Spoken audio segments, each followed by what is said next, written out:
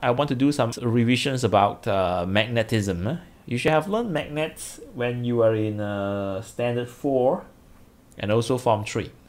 A magnet can attract certain types of metal, and the metals can be attracted by magnets are called the magnetic materials. If the metals can be strongly attracted by magnets, then it's called ferromagnetic materials. That's the difference between magnetic materials and ferromagnetic materials. If it can be attracted by magnet, it's called magnetic materials. If it can be strongly attracted by magnet, then it's called ferromagnetic materials. There are some metals that can be attracted by magnets with a very weak force on it. That is called magnetic material. And there are 3 types of ferromagnetic materials. Okay, and you need to memorize this. 3 types of ferromagnetic materials.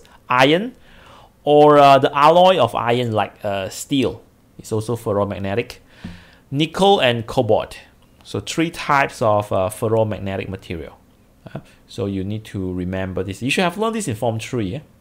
Magnet has 2 poles, the North Pole and the South Pole.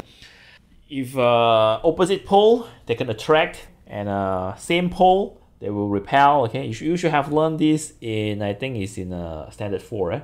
Okay, the 2 pole of the magnet. There is a magnetic field surrounding the magnet. Okay, now let's say this is a magnet, bar of magnet. Okay, this is the North Pole and this is the South Pole. Okay, surrounding it there is a magnetic field. In SPM, you need to define magnetic field. What is a magnetic field? Okay, you must tell. Okay, in exam they may ask you to define magnetic field. So what is a magnetic field? A magnetic field is a region, it's a place. Okay, it's a space, a place, or the regions in the surrounding of a magnet, which a magnetic material experiences a detectable force.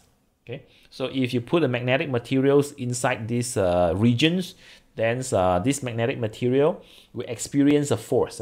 It's an attraction force, actually. Okay, so this magnetic material will be attracted by this magnet. Then this is inside the magnetic field.